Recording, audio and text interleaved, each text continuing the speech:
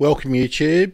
We'll just let the notifications get out there and get people a minute or two to come in before I hit the timer and get into it. Oh, I have to set the banner too, so that we know.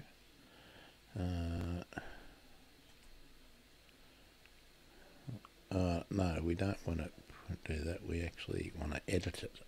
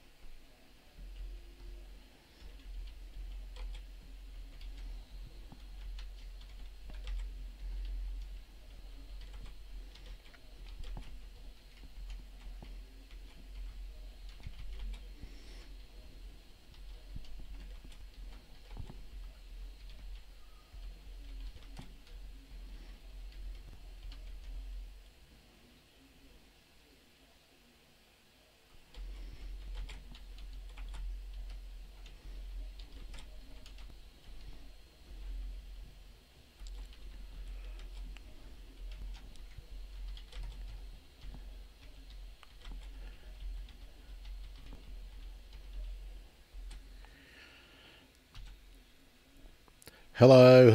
Who have we got there? Facebook. I'm going to take a guess and say that might be Naomi. I'm just doing the banner, and we'll just be about to get going. Okay,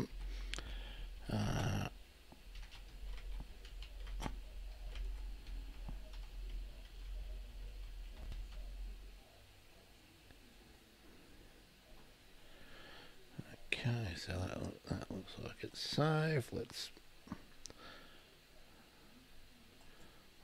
I can put it on there. That's good.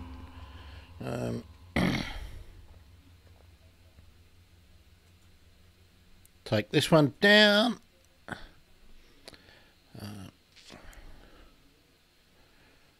When the next person comes in, I'll run the video, and we will get going.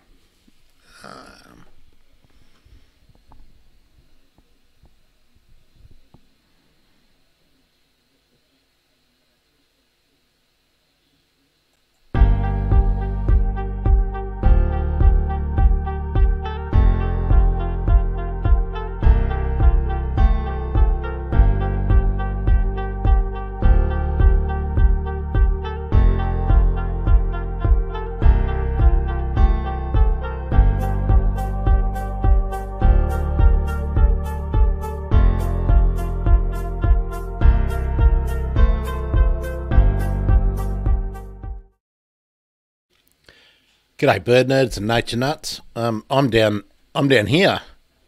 Look, that's me.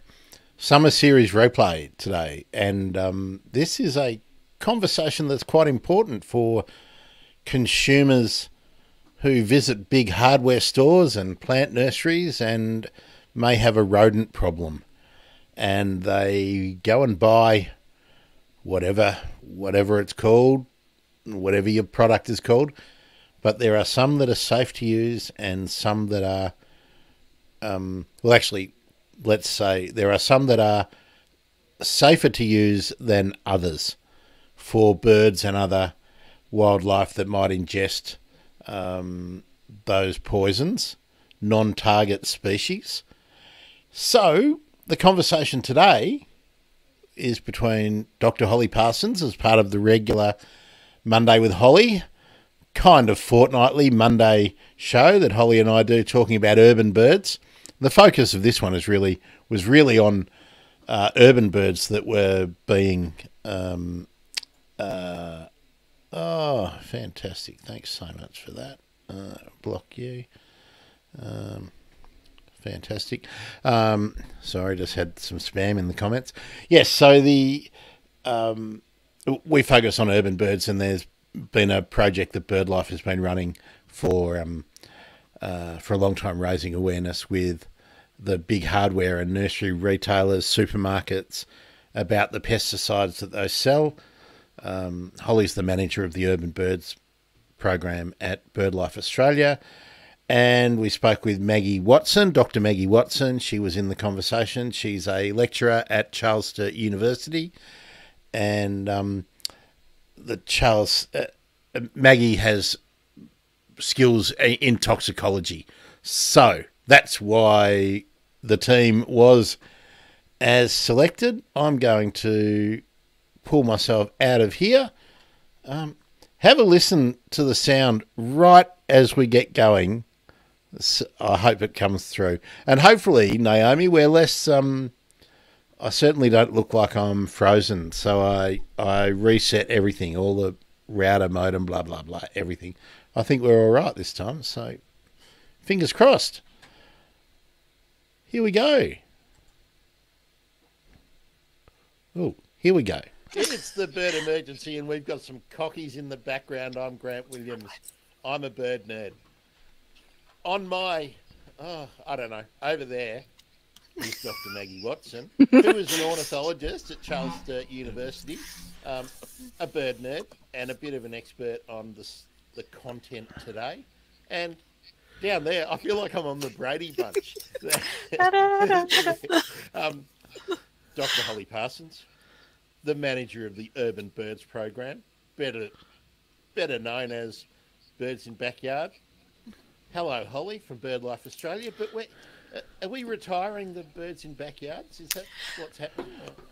No, Birds in Backyards is still in existence. So it's kind of the program within Urban Birds that's all about how people can create bird-friendly gardens and take part in garden bird surveys. So it still exists. It is still up and running well and truly. We've just blossomed out to encompass some other programs as well. Well, that's what we like to see, Birdlife Australia growing its reach. Growing its reach. We're going to talk about how to be friendly to birds. We've done our gardens one. We've done our sort of plant selection, and we've done our hollows. Today it's about how can you do the right thing if you do have to get rid of some pests in your domestic situation and further agricultural or horticultural, your factory, whatever. And of course there was quite a bit of conversation about rodenticides and what was planned. So perhaps who wants to introduce that situation about the broad scale control of rodents in our current mice plague? You want to do that one, Maggie? Sure, no problem. The house mouse came to Australia probably in the late 1700s, but the first documented plague was in the early 1900s. Probably there were plagues before, but people just really didn't bother to do too much documentation on it. Plagues are a way of life for a lot of Australian animals. Different types of rodents plague, different types of insects plague. It's just their response to the boom and bust cycle that happens here in Australia because of rainfall. So the mice aren't doing actually anything bad in that sense.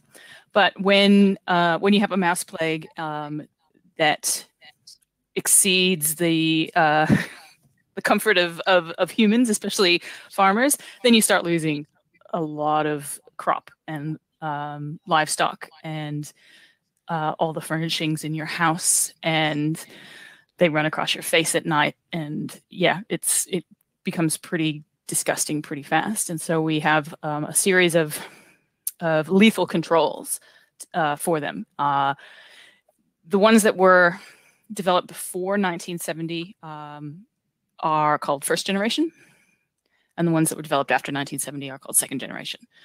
The first generation poisons work exactly the same as the second generation poisons, except the second generation poisons tend to be much more long-lasting.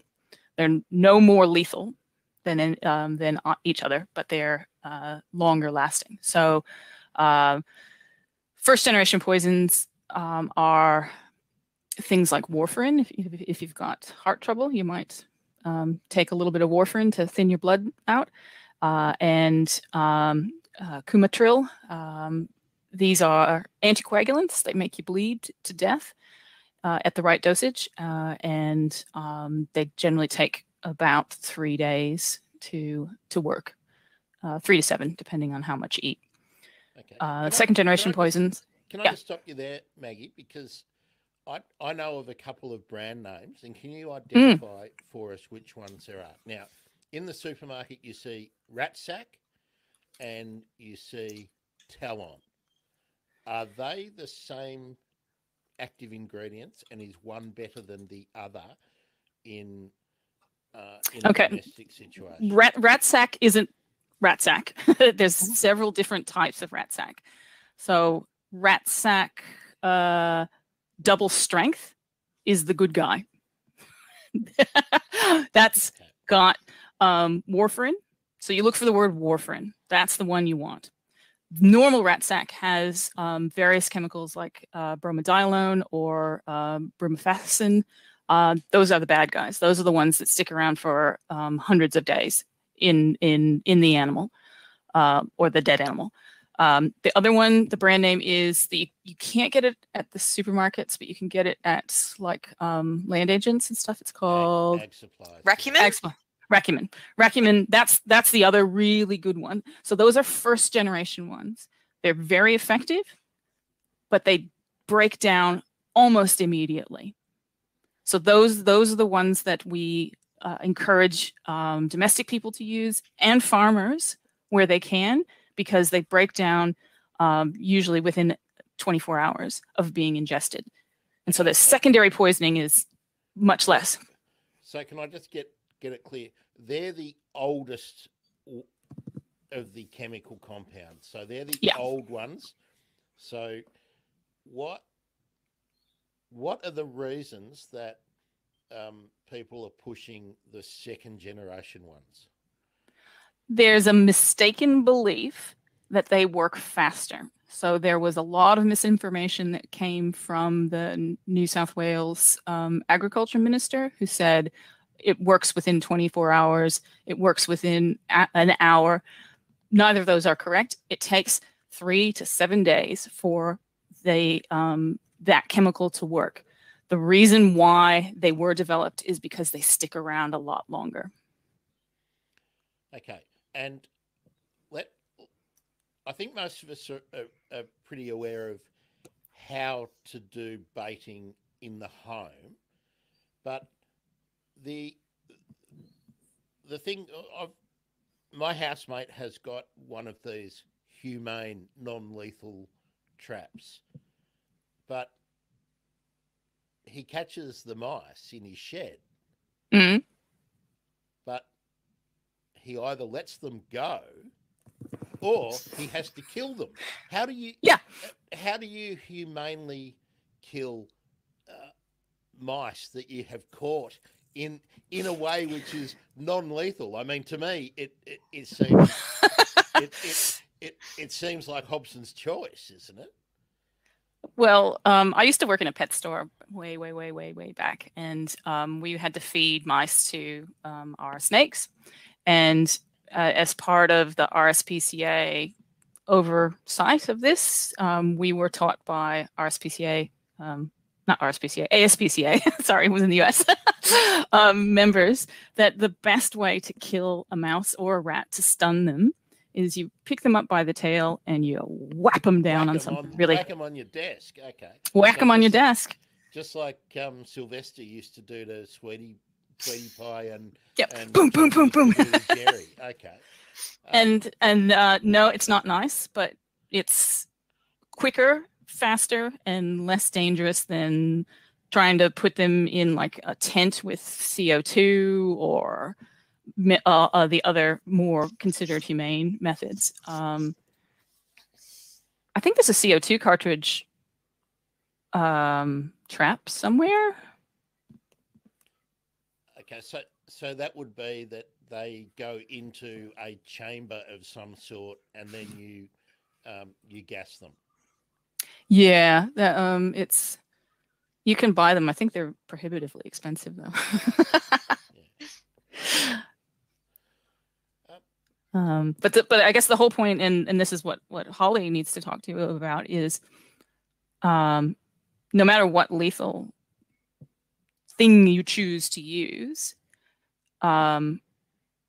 you need to make sure that you're not creating a bigger problem by having a mouse that's full of poison for 250 days, that's just sitting there waiting for your pet dog to eat it, or the bird that is scavenging.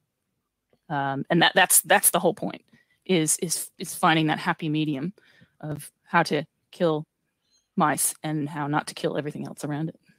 Okay, so before we move on with Holly, because that's how do we stop the ingestion of the dead animals is going to be a big thing. But let's just get the brands clear. If it's a broad scale agricultural purpose, Racumen is what you recommend. So agriculture, we're different. Okay, so are they different chemicals or just different brand names? I actually don't know what Racumen is in the agricultural space. I think it's the same. Elders told me that it was the same name, but I haven't checked.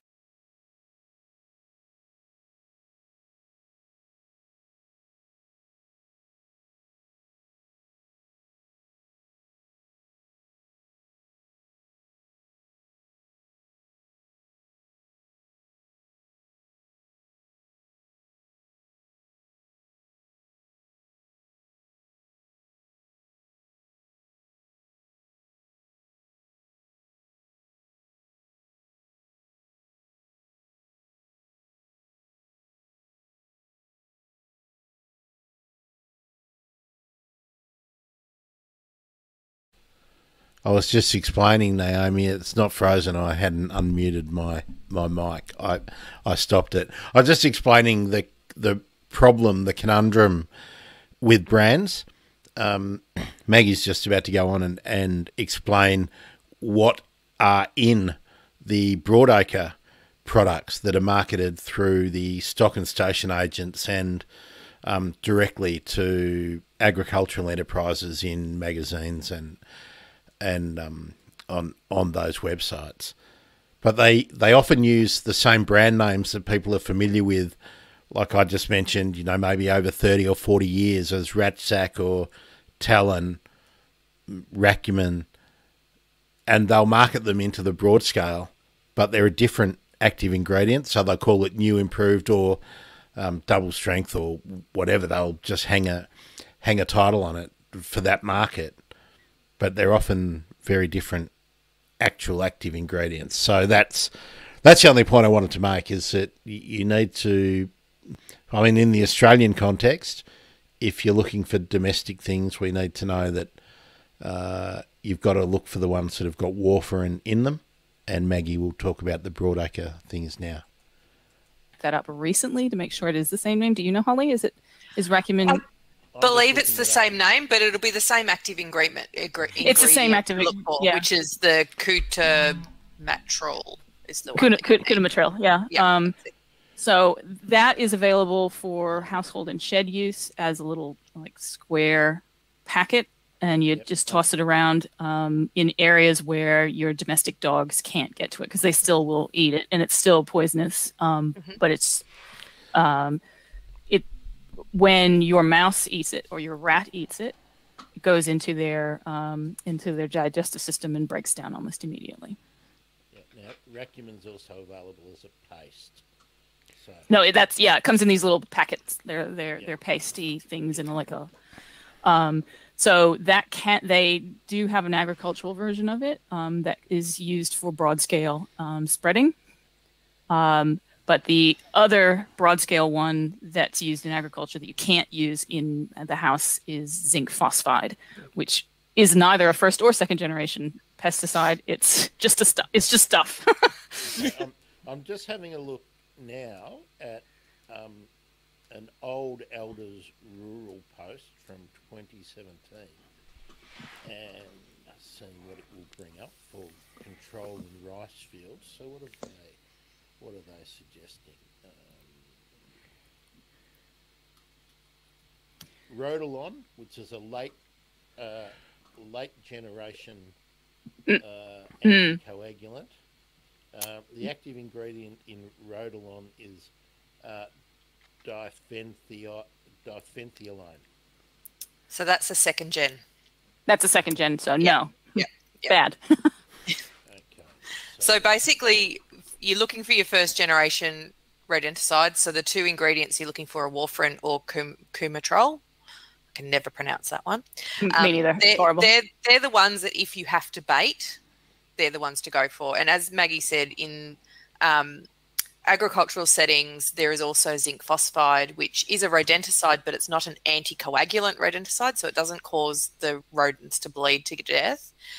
It basically forms a phosphine gas in their stomach, and it needs to be done in open settings. It's got a whole series of risks around them for people as well. You know, that if those gases open up and you inhale them, you're in big trouble as well.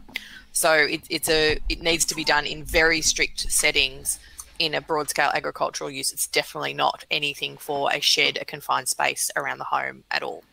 It's it tastes very sweet, so sheep get into it and you can lose a whole flock. And is it something that is going to be bad news for the scavengers and our birds of prey? I think, yeah, like Maggie said, it's a bit hit and miss. I think we're particularly through the mouse plague in Western New South Wales, where there have been problems with zinc phosphide this time around, is where actually grain-eating species have got into grain that has been laced with zinc phosphide.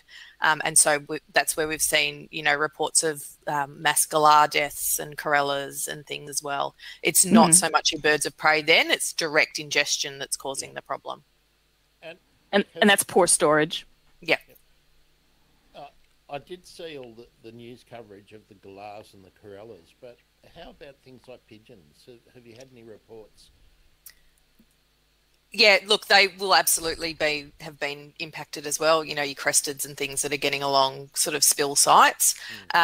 We've really struggled to get a handle on deaths. You know, getting some information on what's been found. It's been really hard to get sort of an official some official data on what's been going on, but there have been those incidental reports that have come through. Absolutely. So I'd suspect that there's actually a range of birds that have been impacted through zinc phosphide poisoning, for sure. Okay, well let's leave broad scale agriculture aside for a moment. If you are needing to control rodents in your garden, your work shed, and your kitchen, how do you do it? How do you place the materials, and how do you ensure that the corpses, are not ingested by pets or other wildlife? You only have two options. The rat sack with the warfarin in it, which is rat sack double strength, and racumin. Those are the only two options that do not have the chemicals that will be passed on to your dog, to your kids, to the local wildlife. As far as placement is concerned, rat sack double strength, does it come with the? I've never actually bought it. I think it comes in a little container. A bait box? Yeah, it might come in a bait box. So the bait boxes are good, but you still have to be careful of your dog finding it. So you always put it behind or inside a pantry that the dog isn't going to get to. And the same with the cavity, things like that. Yeah. Because they can get primary poisoning by eating it themselves, and then you have to go through the whole vitamin K pills for weeks and weeks to build up their ability to clot again. Do possums like rat sack? Yes, they do. Yep. So that's another, secondary transfer. So this is not always secondary poisoning in wildlife is not always necessarily the birds of prey or corvids or whatever, ravens and things eating the dead or dying rats. It's working up the food chain from, possums that are eating the bait directly, or, a powerful owl that's feeding on, another bird that has eaten a rat. Or in the case of, we've seen it in Tasmanian wedge-tailed eagles recently in a paper, where those birds are not eating the rats directly. They're, it's getting up into the food chain and knocking off wedgies. So it's not just that direct ingestion of the rat that's the issue. It's getting through the food chain by things that are eating other things. And I'm guessing macropods also will, if they find it, they will eat it. Quite possibly. I'm not. I can't say I've heard of it, but I'm not. No, I haven't heard of that. Yeah, I don't know. I do know it's been. We're not talking about the two good guys. We're talking about the other bad guys. It's been found in lizards in the Perth region. It's been found in insects that feed. Cockroaches and beetles and other insects that crawl into the bait boxes and eat the stuff themselves. It's been found in those insects. So that means if you're using the wrong poison, it can spread everywhere really fast. Even was it found in frogs in that one study? No, it was found in snakes. A frog-eating snake. That's what it was. So when these poisons get washed away in the surface water and end up in the in streams, then the frogs are eating the insects that are there, and then the snakes get the poison dose from eating the frogs. So it's. I'm guessing there's probably absorption through skin as well. I mean, I don't think you're encouraged to put your hand in a receptacle of pellets, and I imagine that frogs are ingesting it through their skin if it's in the environment. That leads me to another question, and I don't know if either of you will know this, but we know that it is poisoning some things, but what kind of monitoring is there? I'm glad you're laughing, because I'm suspecting the answer is zero. Is that pretty right? Like, none of our regulatory bodies are out there sampling areas where there are plagues to see what is happening? My understanding is the EPA in New South Wales was asking for reports of more than 5 deaths on a property during the plague, and then testing for rodenticide presence in those. That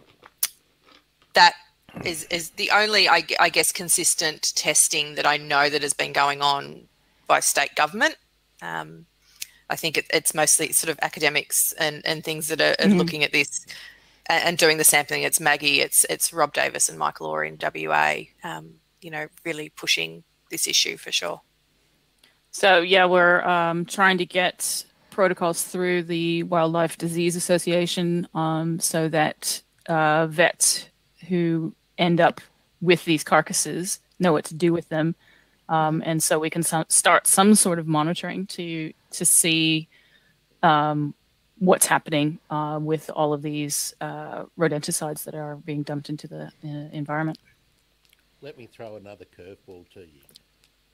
Let's say somebody has been using, in a broad scale application, second-gen poisons, and an authority or some well-meaning person collects the stockpiles. Yep. How can they be responsibly disposed of? Not the chemical, the corpses. Okay. We've got... That's a good one, isn't it? I bet Well, nobody from the ABC asked you that, did they? well, the stockpiling of chemicals is an issue, we know, because there are stockpiles of bromadiolone now. The New South Wales government bought a whole bunch of it, and then weren't allowed to use it. And then they weren't allowed to use it. So it's just sitting in a shed, many sheds, somewhere, and waiting to catch fire. Well, waiting to be dispersed. Yeah. So if something eats one of the second generation poisons, you need to collect those corpses, and they need to be interred under the ground, 6 feet under or whatever, for at least 300 days. Okay, so no incineration? You can't be sure that that's not going to release something nasty. Yeah. So it's digging a trench, basically, if you've got a lot of corpses, because we're talking about mass kill events, aren't we? We're not talking about, here at home, I might have 7 to 10 mice running around. But if you're using it in a broad scale sense, and the wrong chemical is used, you're likely to have, hundreds, thousands corpses. So that's where I'm just wondering what does someone do if they know they've done the wrong thing, but they now have this residual problem of dead animals?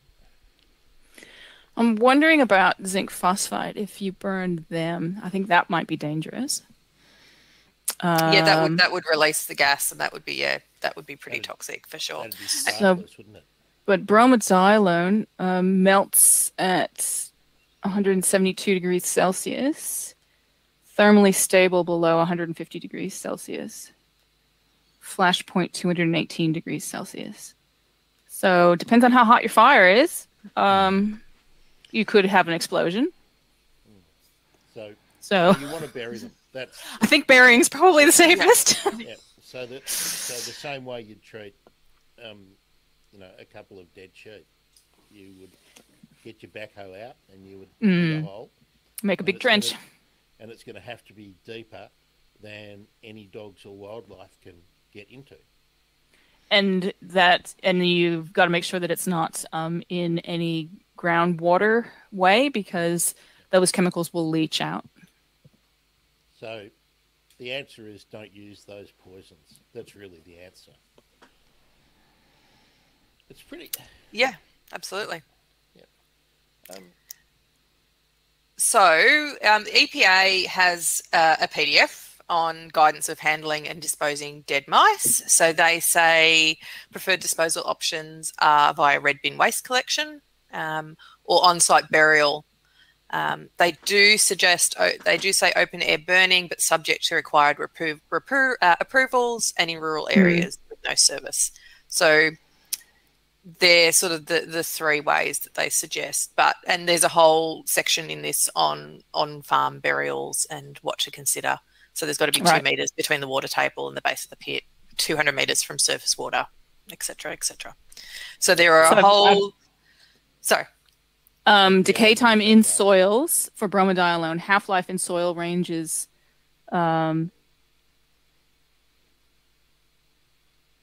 half-life in soil ranges from 1.8 to 23 days, depending on conditions.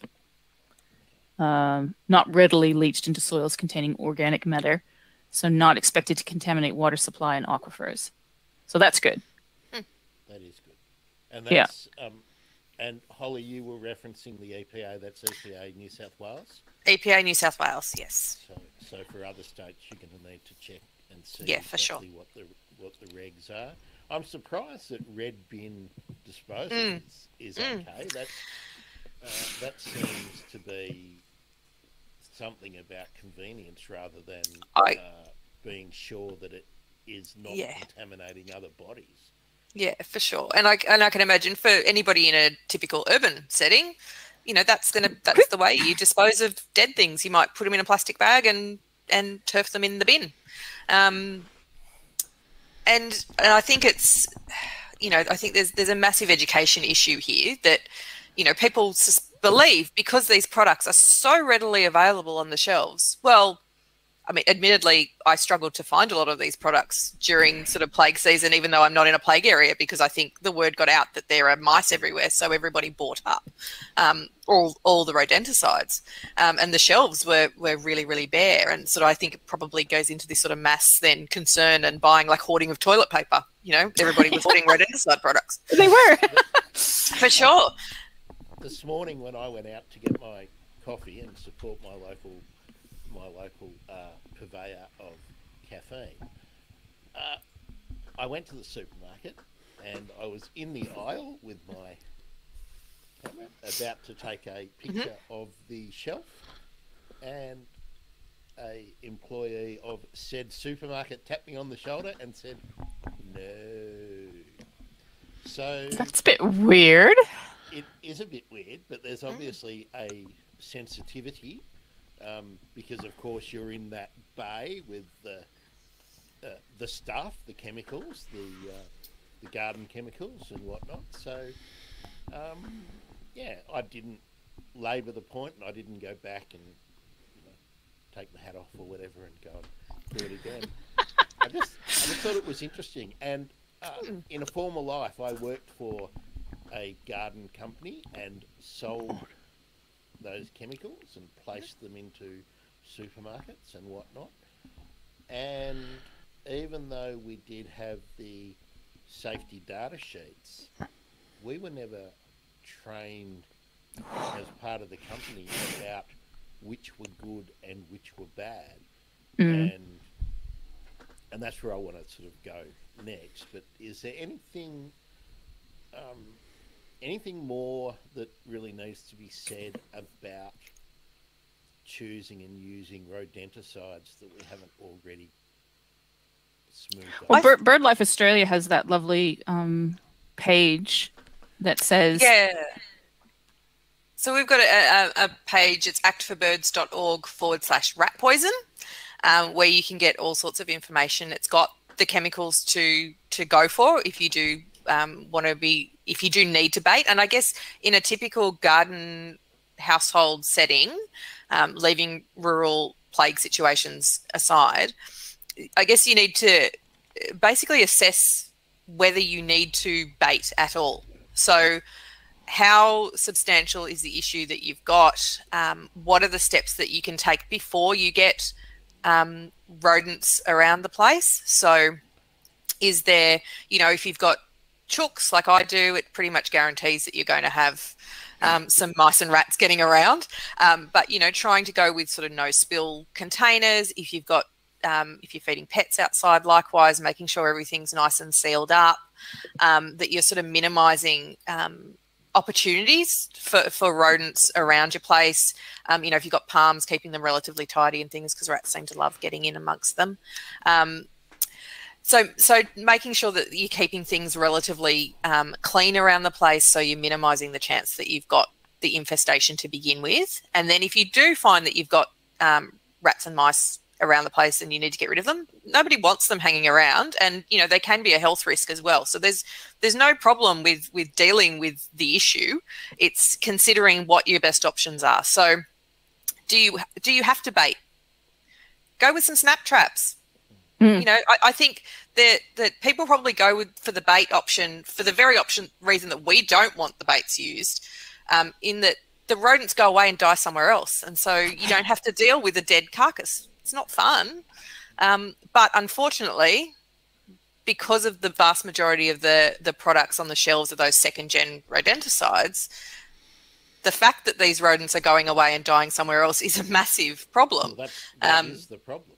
That's exactly it. So even putting them in a roof cavity, putting your baits in a roof cavity, great. It means the dogs and things can't get access. But if you're using a second-generation rodenticide, the rats are going to eat the bait, and then they are going to go off somewhere else. They're not going to stay within the cavity for the most part and die there.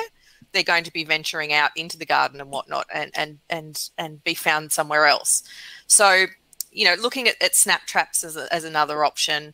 If you do need to bait because, you know, you've got quite a large infestation that you need to deal with, then like we've been talking about all session, it's those first generation rodenticides. It's the warfarin and the cumatrimol that I can never pronounce, that one. Those are the active ingredients to look for. But still, as Maggie said, making sure that you're keeping the products away from dogs and kids. They are still rodenticides. They are still highly toxic. It just has less of a chance of ending up in amongst wildlife as a a secondary poisoning event. And have I got that? Can you see the ticket? The ticket yes. that I've got going. Yep. Have I got that's that it. Right? So you can go to that, and then there'll be a rat poison page there. There's all sorts of information. There's some of the research that we've got going on. There's a downloadable brochure. You can advertise that you've got an owl-friendly garden because you're not using those products. There's all sorts of stuff there for the people to check out. Fantastic. I'm just going to edit that because I just grabbed. Oh, come on. Hopeless. While I'm doing that, we hadn't really talked about this, but I'd like to talk about some of the other pest control that people might need to use in a garden or domestic situation. Are we okay to sort of venture into snails and rabbits and foxes, things like that? What the preferred methods should be, or the preferred compounds? Sure. I admit that some of it's not my area, but I can do my best. We know pindone is the chemical that's most rodents, or the anticoagulant that's mostly used for rabbits, and it has chances of secondary poisoning as well.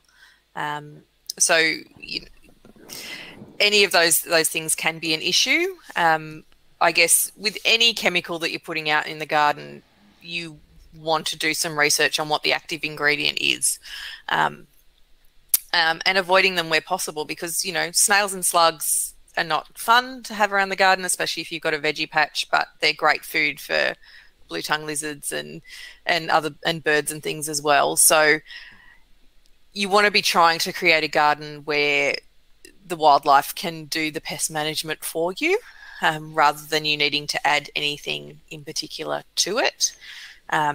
So I would always look at anything to control those, especially invertebrates, so insects and things, as a last resort, because they are such vital members of the web of life within a garden, that there will be something coming to feed on them. So putting in anything chemical to control them as a last resort. Now, the old favourite, snails and slugs. What? Those pellets are incredibly dangerous for dogs and possums. They just, you might as well be putting out the poison for them. Honestly, I don't know why they're even available. Well, that's really the issue, isn't it? That, I mean, having been someone who, you know, trained as a horticulturist and was selling for a long time, both in in my own nursery and working for others, it's just bad. These things are just bad. Yeah, it's metaldehyde. That's it. I can say it. Metaldehyde. But there's so many other things which we are learning a lot later, are just bad out there in the environment. Glyphosate, we now know, is something that you don't want on your skin at all. I remember when Confidor, which I think is a nicotinoid, I think, pest control, which was a systemic. Now, I was working, for the company that was selling it in Australia when it was released in a beautiful green trigger pack, and it was marketed as the least worst kind of option. But, and well, the sellers of glyphosate, they used to they'd drink it. They'd say it's so safe you can drink it. Yeah, there's a land agent I know who was telling me these stories. Back in the 80s, they'd be like, "Oh yeah, so safe you can drink it." well, How'd that work out for them? Yeah, I don't know. When I was working in horticulture, in maintenance horticulture, and also production horticulture, if we were using fungicides, we would kit right up. The tissue suit, then the plastic waterproof suit, the visor, the breathing apparatus, but never when we were using glyphosate. I mean, glyphosate, you'd wear maybe gloves, maybe some goggles, but not the full respiratory. No, you'd be striding around in your thongs. Yeah. And also all the kind of old remedies, copper sulfate and all those kind of things for your fruit trees and whatnot.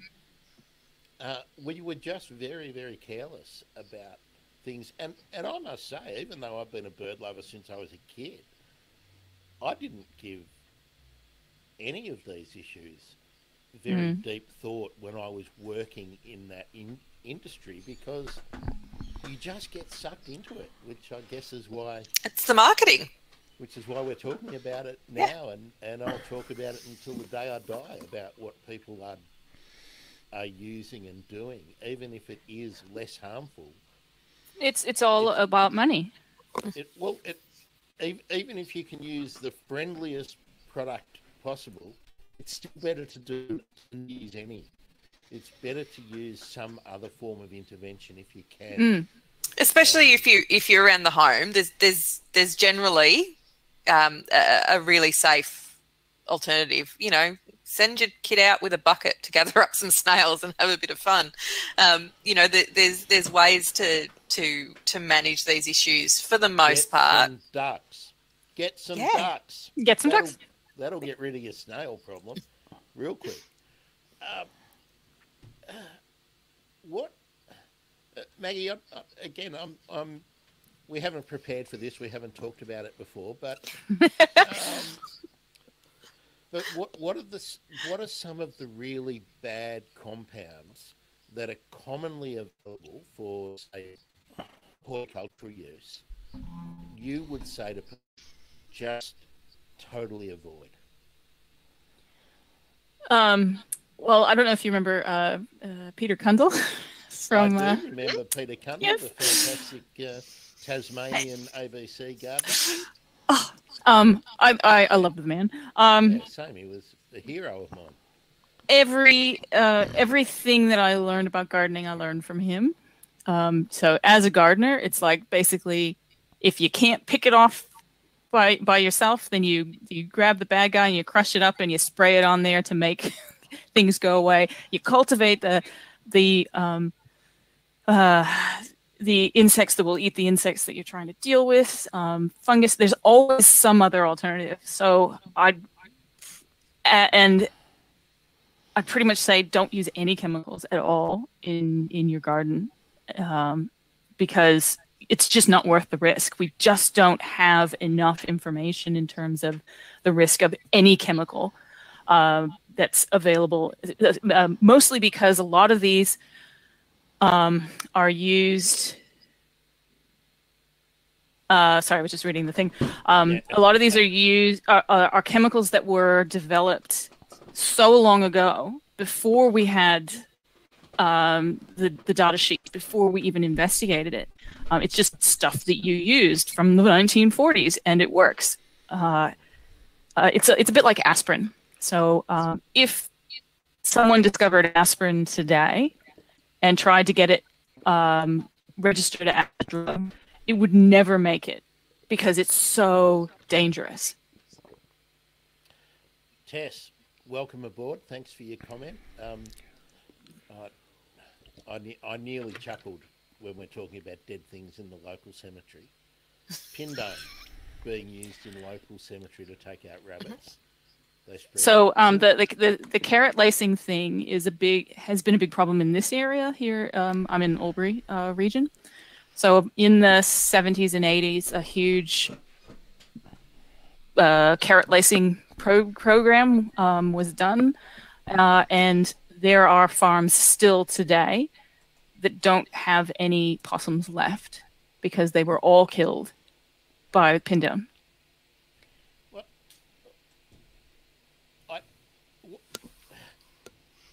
just struggling for words a bit because I wonder why that is a method that is preferred for rabbits. Is it just because of the cost of mechanical control, ripping or collapsing warrens and whatnot? Are the pellets into warrens a better control measure than poisoning with pindone and baits for them? Do we have a view on rabbit control? I think Khaleesi works really well. Oh, look, I don't think I can really speak for land managers that decide to employ that method. I would suggest that it probably is a more cost-effective tool because you can put them out and walk away. You don't have to, be out there for hours, with heavy machinery and things. And, somewhere in an urban setting like that, it's probably not possible to get, sort of the machinery and things in, or, you can't do you can't do shooting or anything like that in those sort of settings. So it's probably a combination of the cost and the time to deploy baits versus other methods, as well as the restrictions when you're working in an urban setting of what you can actually get on ground to do, I would suggest. But yes, the secondary poisoning is a huge risk in using pindone. And yes, the blue tongues, possums, anything can get in. Bandicoots. Yeah. Well, I'd even probably push it a bit further. My neighbours throw their leftover dinner in the park. I throw out seed. My neighbours throw out noodles and whatnot.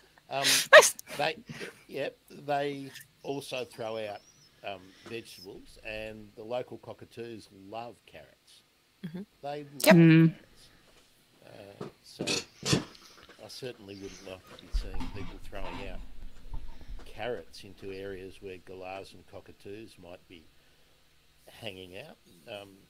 And I imagine if the pieces are small enough, your currawongs and crows are all going to get into it, ravens and whatnot too. So, for sure. So, I mean, look, it's a vexed problem, isn't it? Because we don't want the pest, but sometimes, are rabbits in the cemetery really that bad? I mean, well, it's because they're European rabbits. So European rabbits burrow and they make warrens.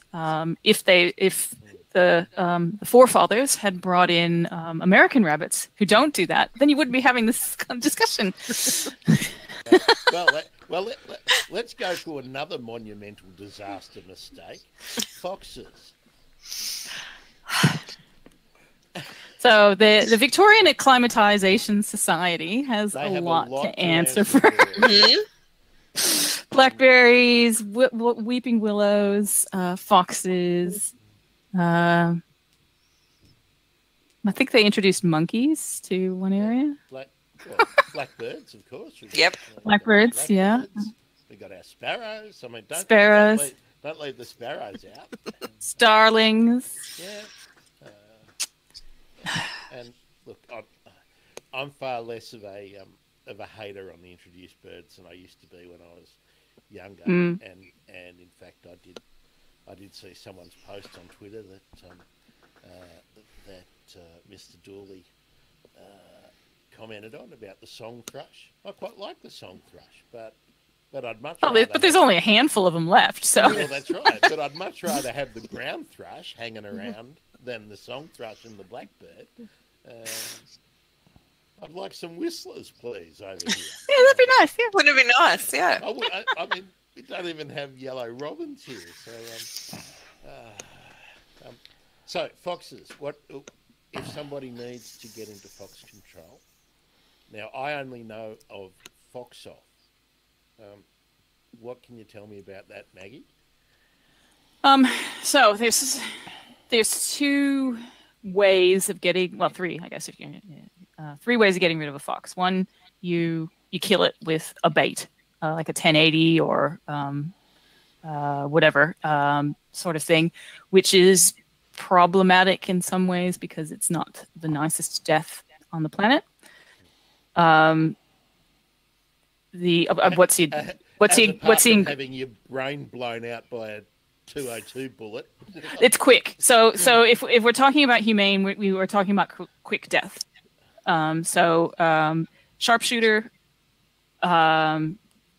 they very rarely miss. I've seen pig shooters go after cats, and they can take out 20 feral cats from a helicopter.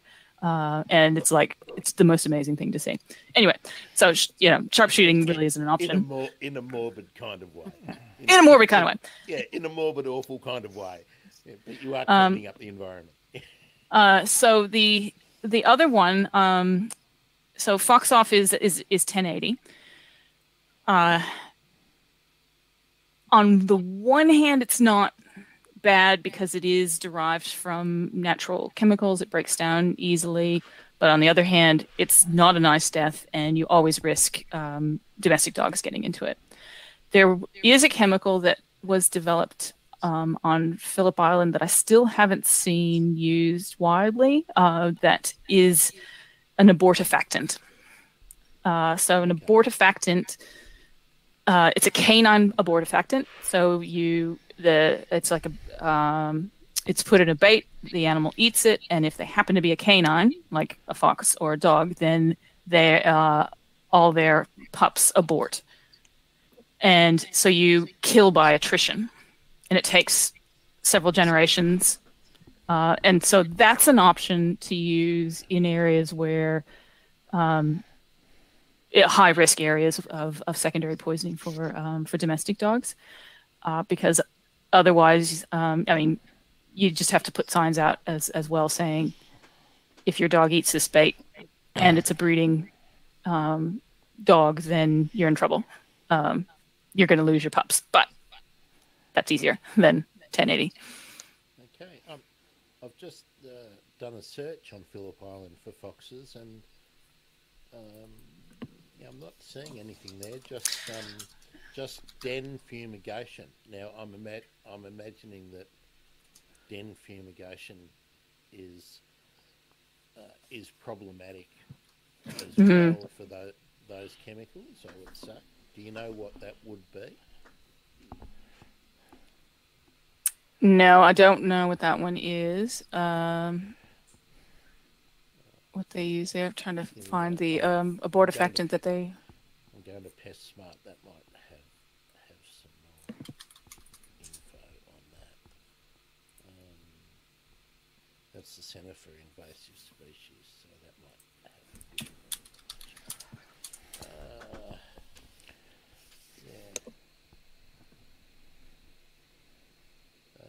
Knockdown cleanup. So that is three ways. No, not seeing the abortion method there. So I'm looking on the very limited. Yeah.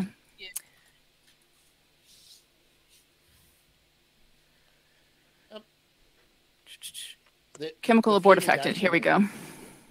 Cabergoline, Cabergoline. Cabergoline.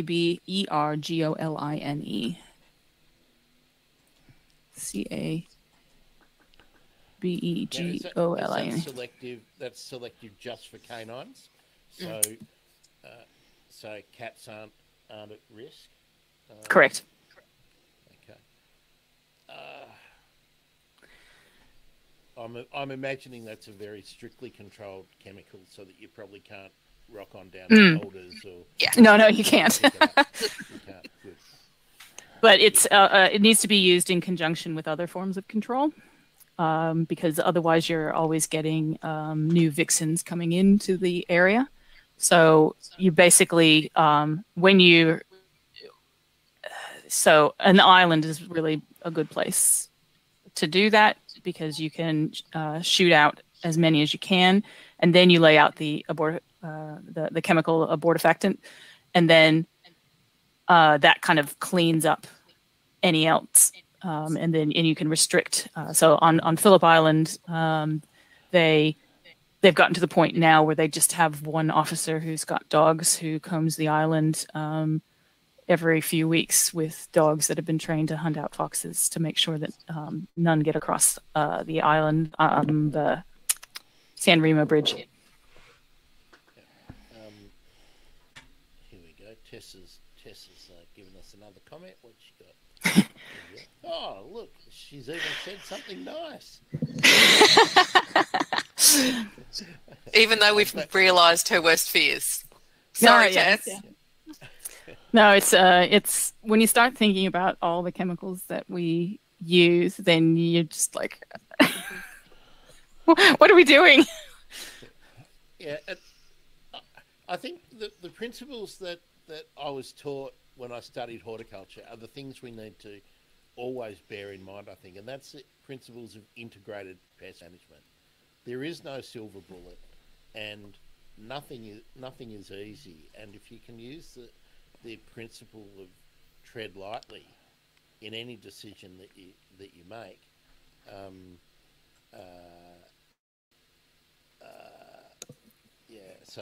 So Tessa's just given me another message there. I think we definitely did say your worst fears, Tess. I wasn't meaning to say that you thought it was good that we were. Okay, so here I've just read about the fumigation technique in the dens, and that's carbon dioxide.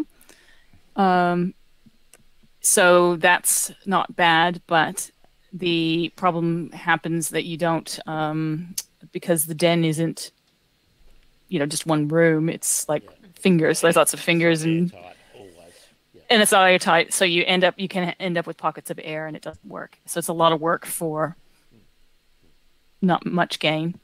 No, I mean, fox eradication is very, very difficult. Otherwise, we probably would have eradicated foxes in the 70s when all the governments were getting together and trying to do it.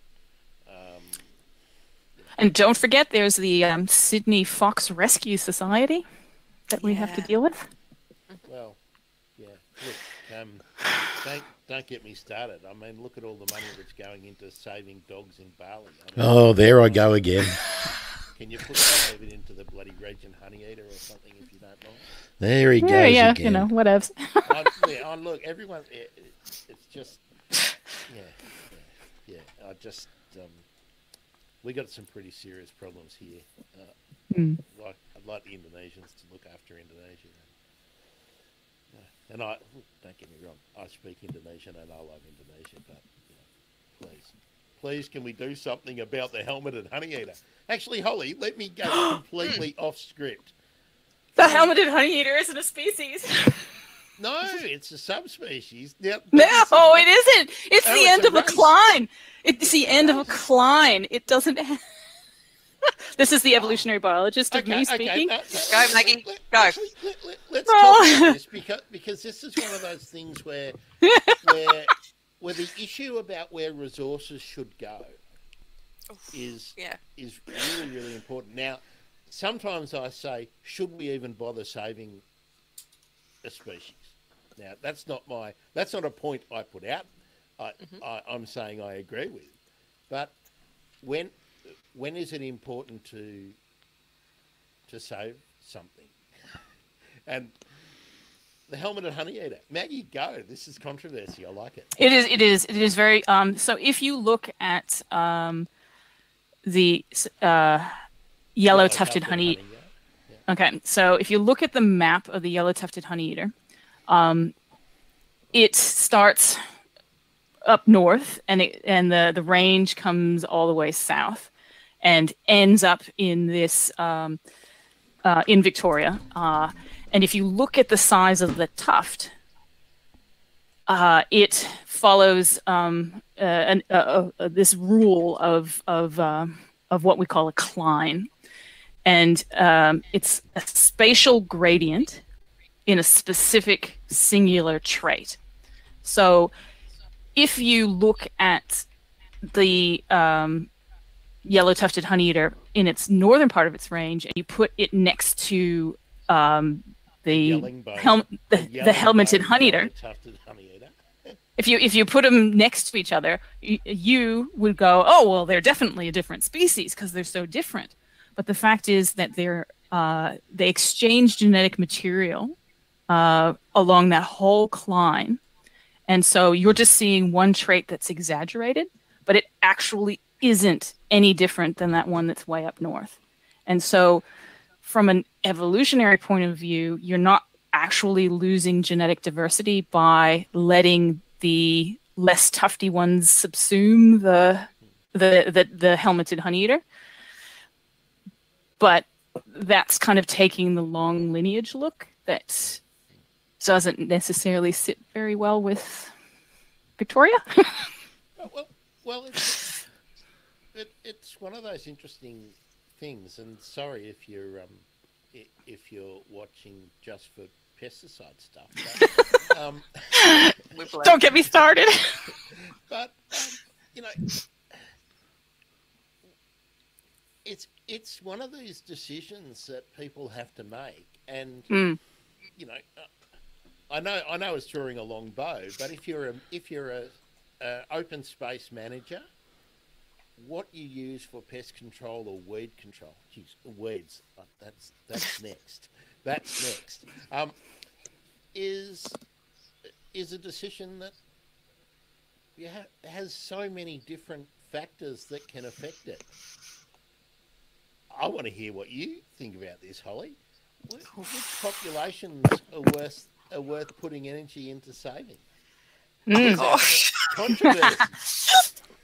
on a cline. Oh, wow. Yeah. Oh, that's a massive philosophical, ethical, financial, everything is wrapped up in that decision. And I don't think that there is one easy solution.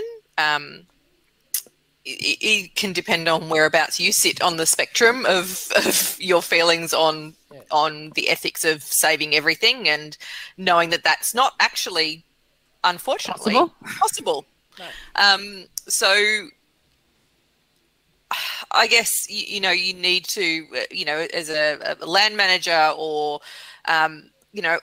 running a program or deciding on what birds or other wildlife to save, is going to always be influenced by the people involved. I don't think it can ever be a clinical right answer for this. We are always going to be influenced by people's emotions, and that is ultimately going to drive decision making. Unfortunately, I don't think you can't get away from people's hearts in these sorts of decisions, and that can be a really good thing, and it can be a really hard thing as well. And so I guess that's, one of the reasons I love my job in urban birds is not because I don't have to make those hard decisions, because threatened species use urban spaces, but I'm not dealing with, some of the, Regent honeyeaters and orange-bellied parrots and things that are in really dire straits. Helmeted honeyeaters. Yep, helmeted honeyeaters. They're not a species. But I think there is great value in interventions before things get to that point. And so, you know, I'm often talking about keeping common birds common and, you know, not dealing with hyper-abundant problem species, but we want to, wherever we can, not be getting to the point where you are down to that critical decision making and things are in incredible dire straits and you're starting to look at whether it is actually viable to save a population or a species as a whole. Those interventions need to be made way before that really hard decision needs to be made. And that's not even one decision. That's influenced by the financial, the grant funding that's available and, you know, the staff that are available and who the landholders are. It's an incredibly complex system. But I think, I think that's one of the reasons I think that working in urban birds and conserving things in gardens is so important, because it's keeping things common and it's keeping people connected.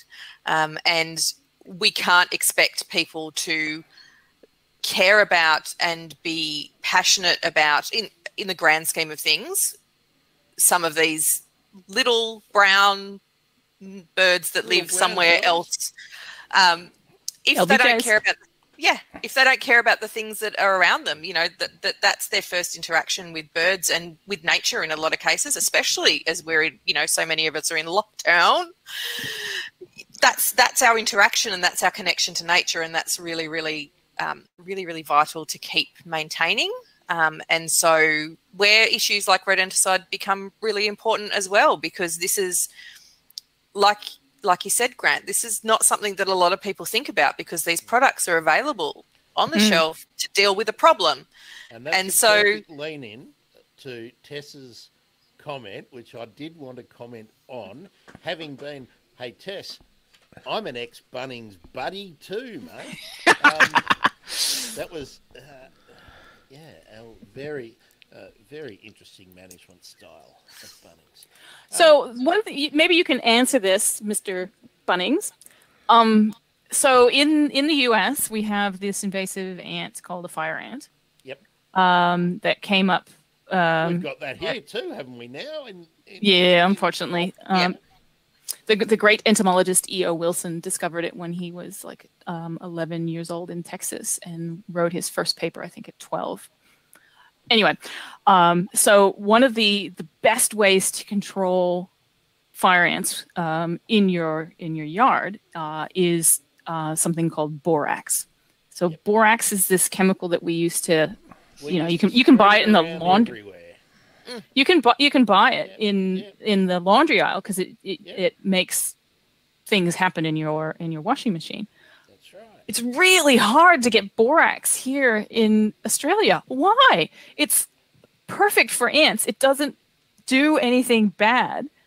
All it does is kind of make them blow up. It's not a chemical that kills them. It just makes them blow up. I don't know the actual answer, but I have a supposition, and that is borax was cheap. So why sell borax at $1.50 for 500 grams if you can sell someone something for $17 in a shiny, lovely trigger pack? I think that's the answer. Dang. And Tess's comment is spot on. If I could recommend to someone an easy mechanical or intervention to solve a problem, most customers wanted me to put 1 or 2 trigger packs in their hands, and that's exactly what Tessa said. Chemicals are what everyone wants, even for ants at the letterbox.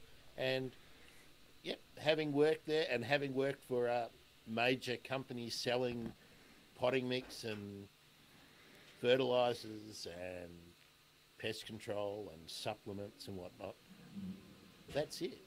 There's a huge apparatus behind it, but every consumer wants to walk in and walk out with a solution in a plastic trigger pack or in a bag. So you're saying we need to do societal change? Well, Easy. Well, people are still don't have compost heaps and worm farms in every backyard. So all those potato peelings are still going into landfill and still releasing methane and whatnot as they break down. We have not been able to counter the commercial interests in doing sweet FA, and I think that.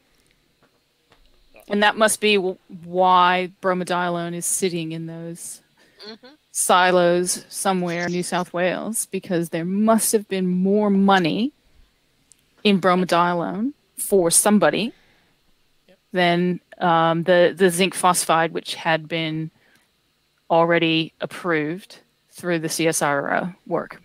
There was a sales rep somewhere banking on next year's holiday from that commission.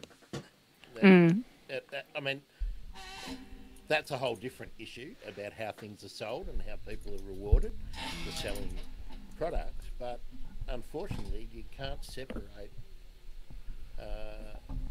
the consumer behaviour and also the profit of the suppliers and distributors. So we're never going to solve the issue until, well, it's the big thing for me is that you can't do everything but do something. So if you haven't got a compost heap, start one. Peter Cundall, go back and look at all of the ABC gardening how-tos. He was the best. And if you do have a compost heap that works, great. If you have one that doesn't work out how to make it work. It's not too difficult. And if you have a compost heap and you don't have a worm farm, get a worm farm. Or chickens. Yeah, if you can have chickens. We can't have chickens here, unfortunately, but we're allowed to have one, I think. Oh, that's socially horrible. Yeah, well, basically, because so many people around here have had roosters, and there was a fighting cocks and all that kind of stuff. I think my municipality just says don't have any. I don't think we're allowed to have ducks, but I used to have ducks when I was a kid, and when you got ducks, you don't have snails and slugs. You just don't have them. Harlequin bugs. I mean, controlling insects and controlling weeds. Are there really, really bad chemicals, Maggie, that just should not be in anybody's household for these two? Harlequin bugs. Let's say. Let's say insects generally. You know, you've got harlequin bugs are one that in some parts of Melbourne are really difficult.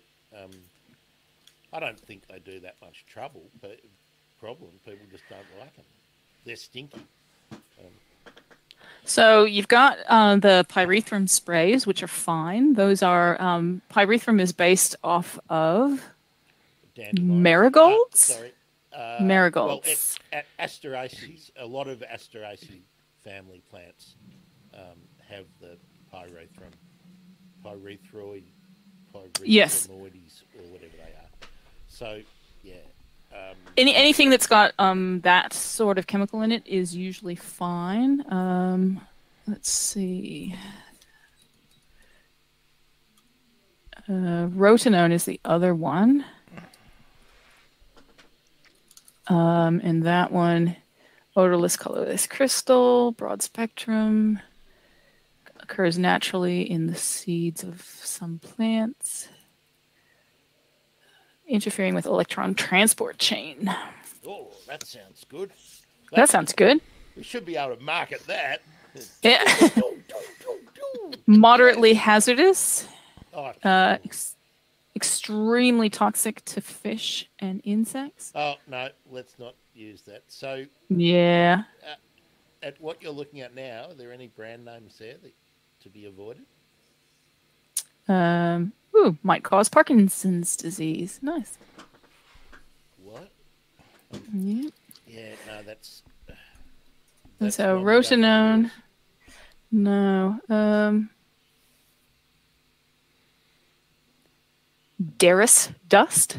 Oh, Derris dust. We used to use that on the cabbages for the cabbage white.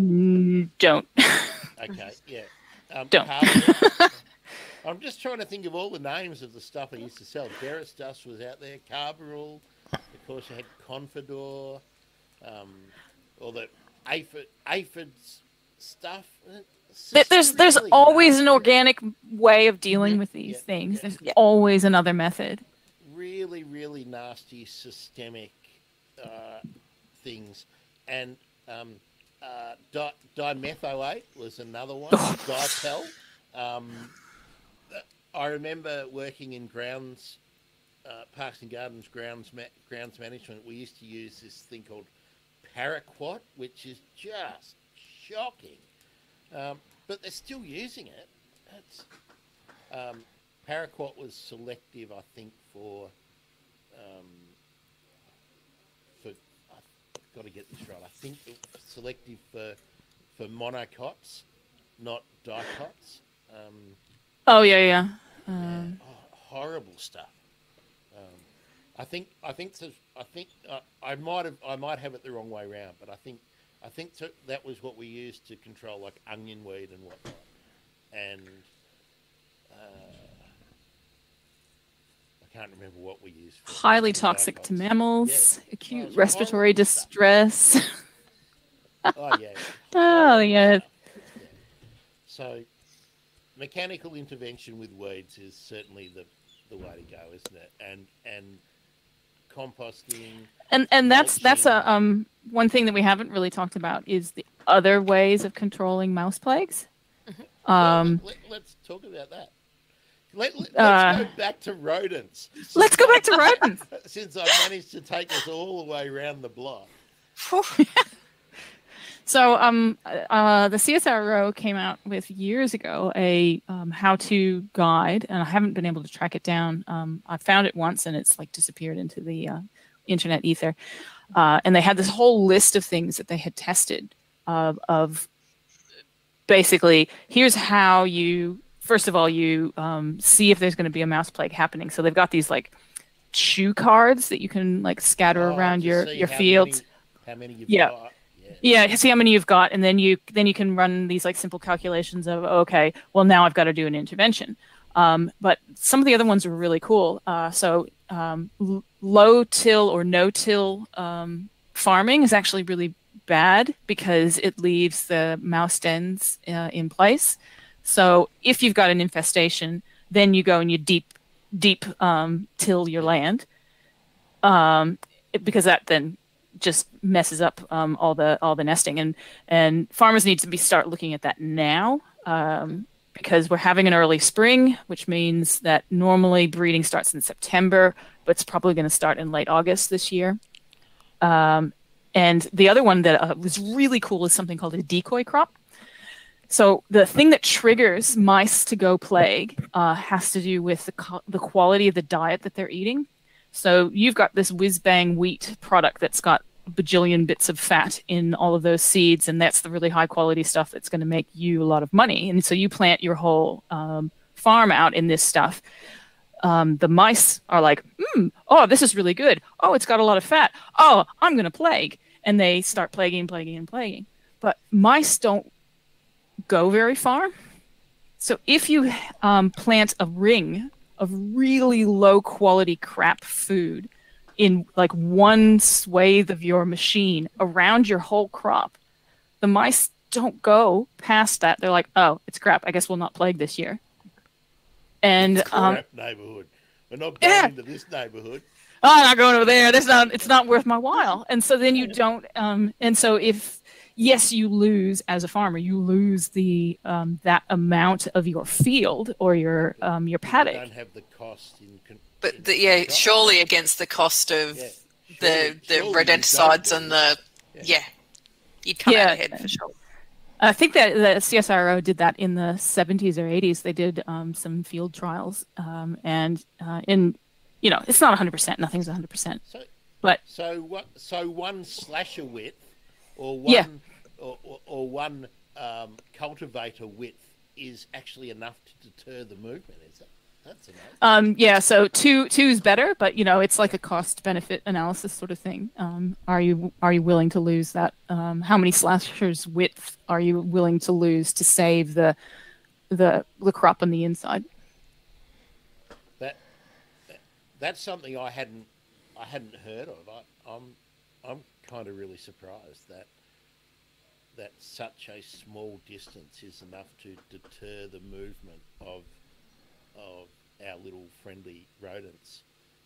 So a mouse won't move more than 100 meters in its entire life.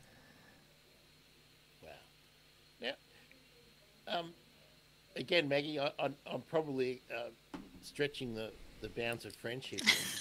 I know it's not really your area, but do you know if our native species that occupy the same niche as the house mouse, do you know if they are similarly geographically challenged, shall we say?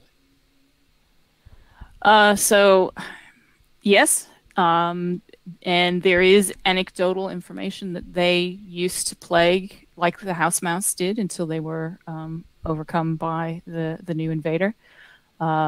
So yes, there's a lot of mammals that are very limited. And so Holly was talking about keeping common species common, and that's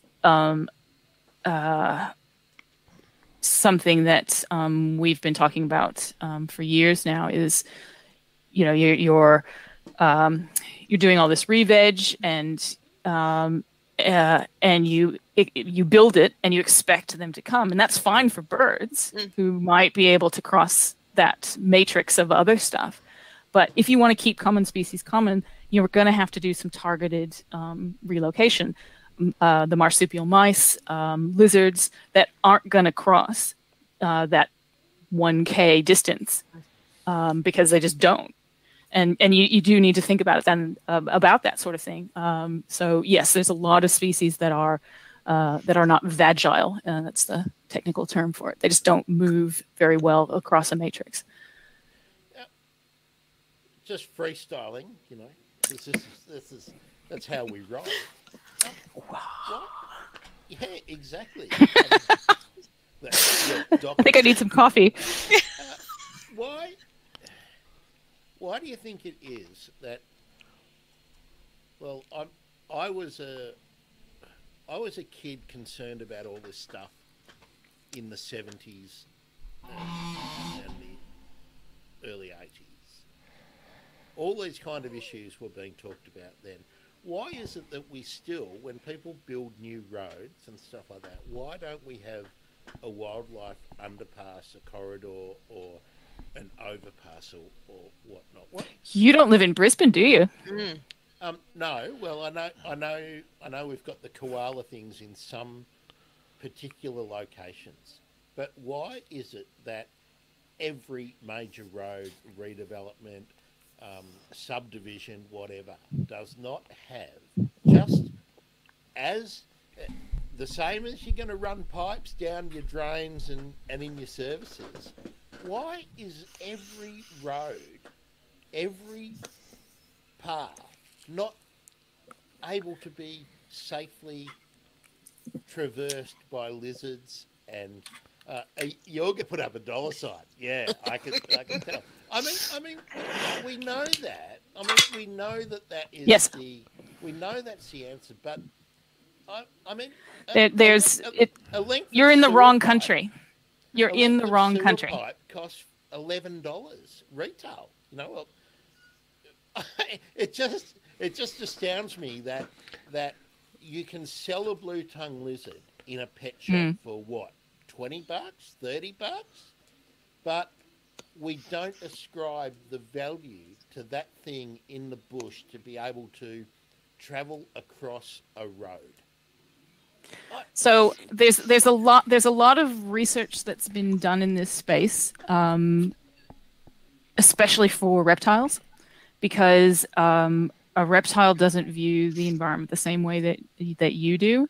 And so they've trialed different passageways for turtles, especially because a lot of turtles won't enter in an underpass if it's got too much shadow, etc.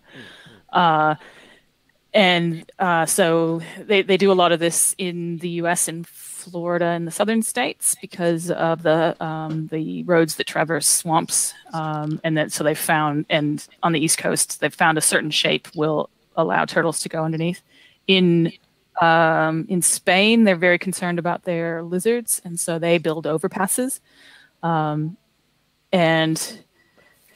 in Brisbane, they've got that amazing one that is, it just looks like a forest over the road, and birds use it, and lizards use it, and snakes use it, but it's just so new, and who's going to pay for it?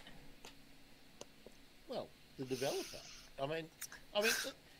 But that means that the environmental impact statement has to have it in there that's a mitigation, but nobody knows about it.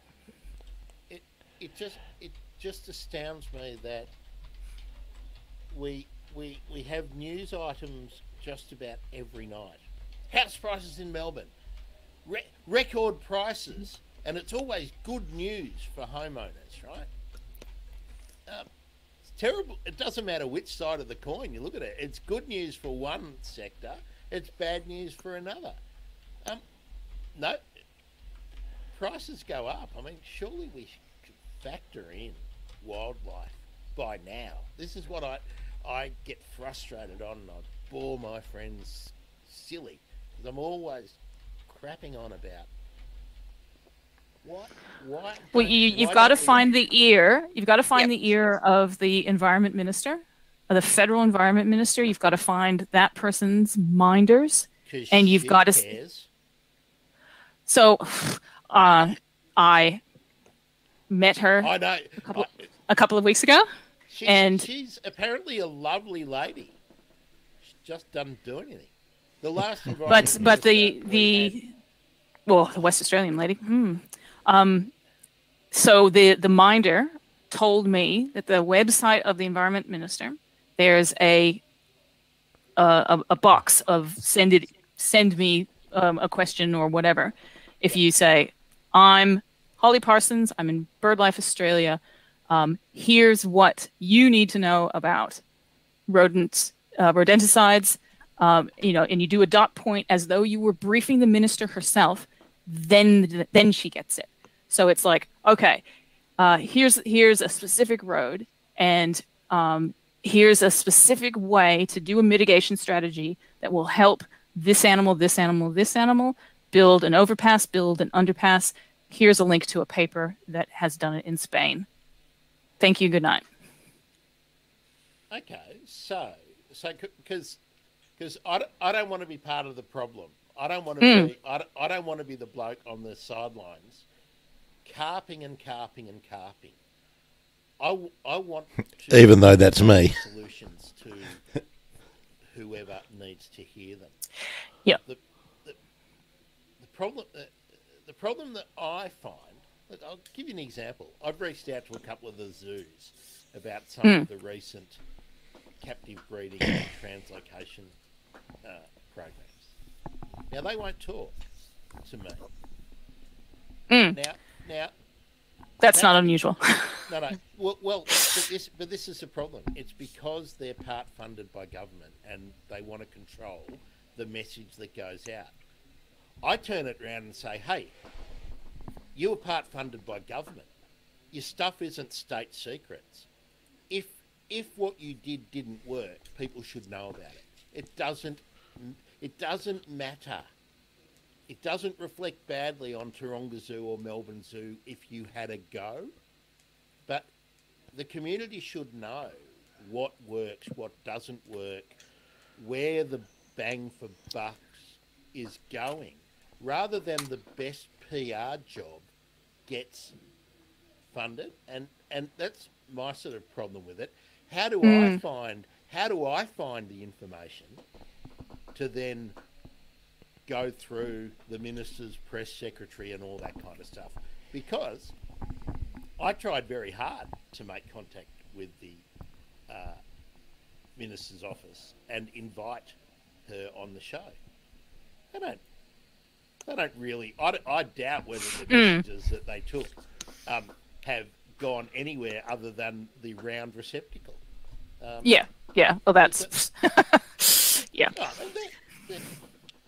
it's not genuine, and that's why I roll my eyes and shrug my shoulders. There's no good faith. I mean, Holly, you might remember. I'm not sure, Maggie, if you do, but remember we had a Liberal environment minister who went and waged war, basically at the International Whaling Commission. I think that's the last time we had a Conservative environment minister with a backbone. But Keen, he's not federal, but yeah, but he just took 25% out of saving our species. So yeah, Matt Keane. But he's doing some things, but on the other hand, he's a performance artist. That's yes. my problem. So you don't go, here's new national park, but I've taken 25% of the money that goes to saving the rare animals and plants in that national park. Here, have a national park, but we're not going to save, or we're not going to continue to put the same effort into preserving the endangered and threatened species that we've already spent 10 years identifying and working out how to manage. That's performance art for me.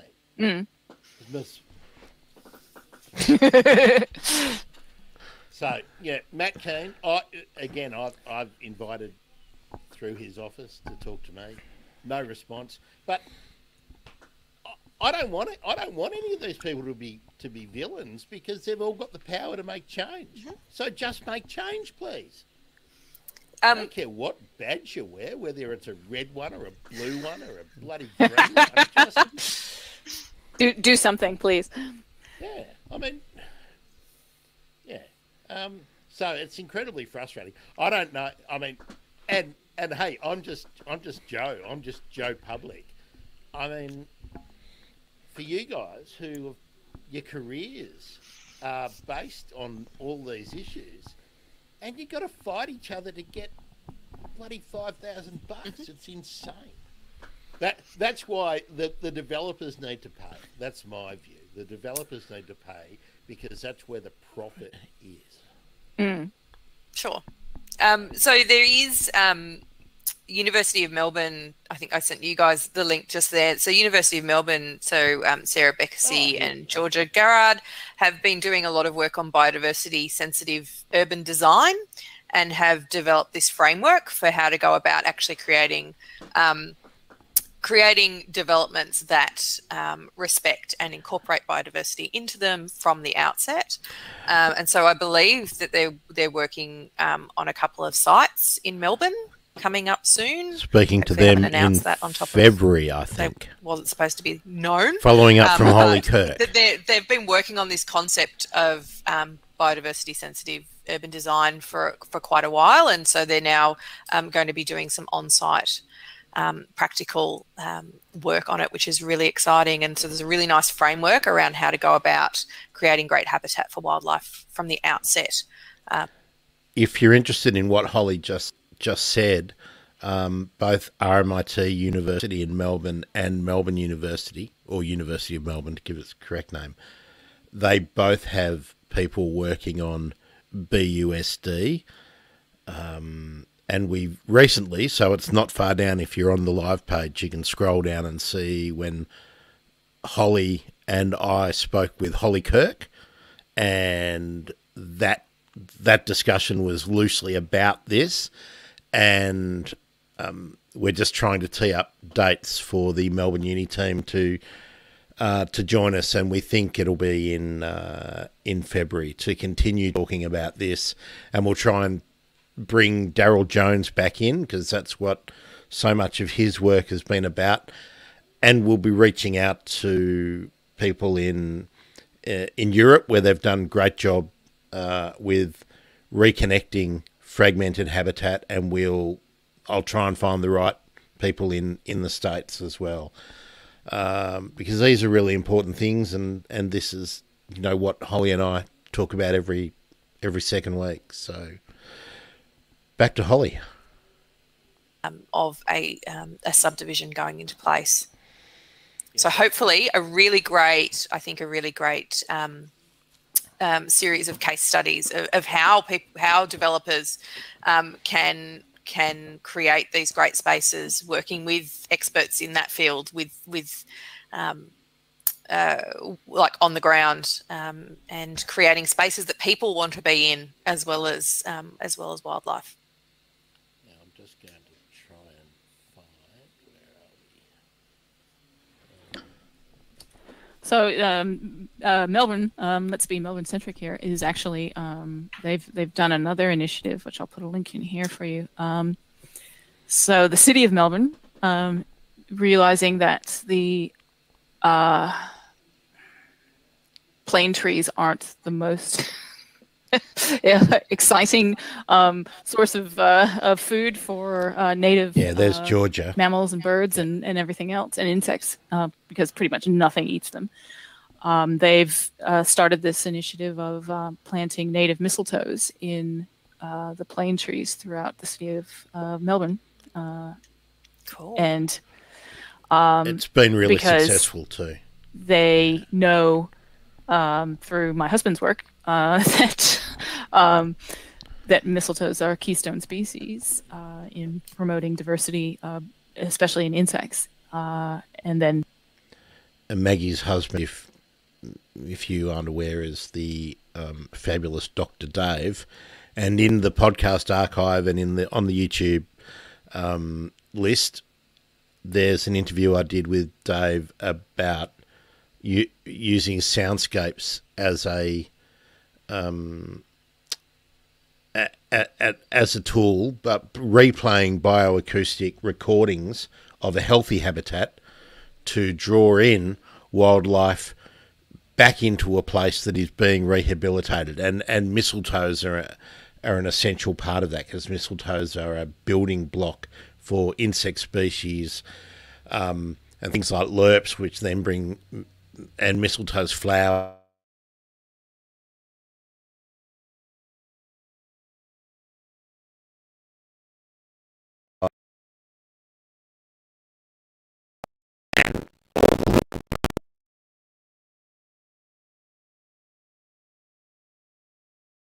therefore birds. So they've started this trial to high grade, I guess, diversity in the urban landscape. A shot of goodness. So go Melbourne. Yeah. We're about to work with City of Melbourne on a project too. Great. Looking at how with RMIT and University of Melbourne, in looking at planting of corridors for birds in some of the key parks in Melbourne, and banding fairy wrens and things, and looking at how they're moving or not moving across those parks, and using citizen scientists to report lovely sightings, the little banded birds. Very, very lovely. Yeah, City of Melbourne are doing some great things at the moment. Yeah, it's really good, and actually they've got a really committed team. They do. Yeah, I was lucky enough to study with some of the people in Uni Melbourne, City of Melbourne, with their in their parks groups. Maggie, you mentioned about the mistletoe, and it's not that many years ago that I was working in parks and gardens, and the very first things that we would cut out of a tree when is you get the arb crew out and take all the mistletoe out, and just simply because I don't think anyone really was thinking you're thinking, because we were all focused on the health of the tree and the risks involved with an unhealthy tree. There's always that. So the best way to think about a mistletoe is if you've got a dog with fleas, are the fleas going to kill the dog? No, because they're just living there. If the dog dies, you don't blame the fleas. Nice. So if a tree has mistletoe, it's fine. But if a tree has too many mistletoes, you've got to go, well, what's wrong with the tree, the surrounding environment that's making it so susceptible to its version of the flea? And just that train of thought, that didn't come about until quite recently. Yeah, no, it was always. I mean, you've got heat stress because you've got paving or roads and root systems under those, and maybe there's been new cabling go through for the internet and all those kind of things. But of course, the problem is the mistletoe. Yeah, it's bad. So, in a way, it's really positive that the eyes are now being opened about all of these issues. But of course, with trees and whatnot, they take street trees that are 80 years old take 20 years to die. So a lot of the time, you don't know that the damage has been done until it's way too late to save them. So, well, I think we've been around the block and back. Done a couple of laps of the oval as well. Is there anything that you think we may have missed out in our wide-ranging discussion? I'm going to put all these links up. Did you put that link in for the Birdlife Australia fact sheety thing? Yep, and I've got the awe.gov.au/lay/contact, that one. So there's a contact me thing, and it opens up into a page, and you can put your very sharply worded, here's what you need to know about X. Yeah, and then we've got Holly's one for the threatened species, biodiversity sensitive urban design, and that's great. That grassland certainly looks like near my place. We've got a lot of the remnant grasslands in Melbourne. And then your misunderstood magical mistletoes of Australia.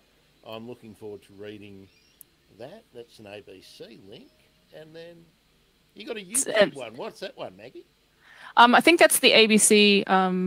Gardening Australia did a whole thing on it as well. Okay. Now, Holly, I know I always put you on the spot. Yeah, I'm gonna wrap it up there because we just chat on for too long at the end of that now. So that's where I'm going to wrap that up. Hope you enjoyed it. I'm going to rack a couple of podcast replays up. So there'll be Fran Carlton, who runs the Wild Talk podcast, and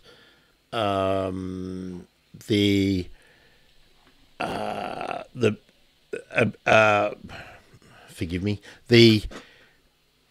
it's a counselling service for wildlife carers who suffer from unbelievable stress because so many of the animals that they care for don't make it. So Fran has like a helpline that carers can call for some help, and I'm going to play the interview I did with Kirsty Costa, who had launched the Weekend Birder podcast, and I've got one about feeding birds in the US, and especially for winter. Now that's not about a podcast, but it is about a blog that's been going for like 10 years, which is really popular in the States.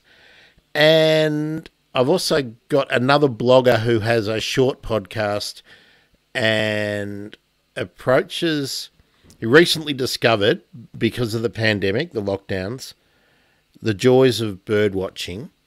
And he is also a rabbi. So his appreciation of birds comes from a very spiritual base. I mean, so different to mine, but we had a really good conversation. So I'll set those up.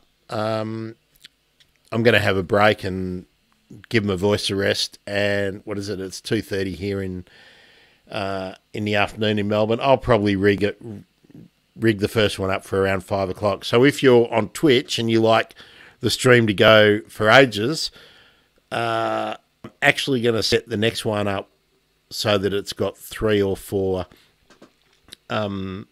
episodes in it, and I'll do a bit of a Hasanabi,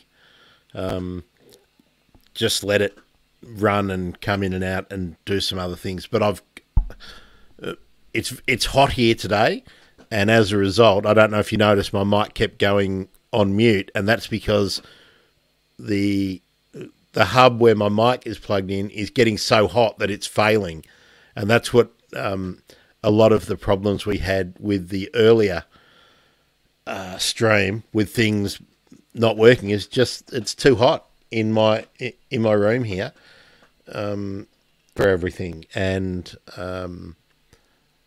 if I leave the door open for the aircon to reach me, then all we're going to do is hear my housemate and whatever he's doing going on in the other part of the house. So that's why we're not doing that. So thanks.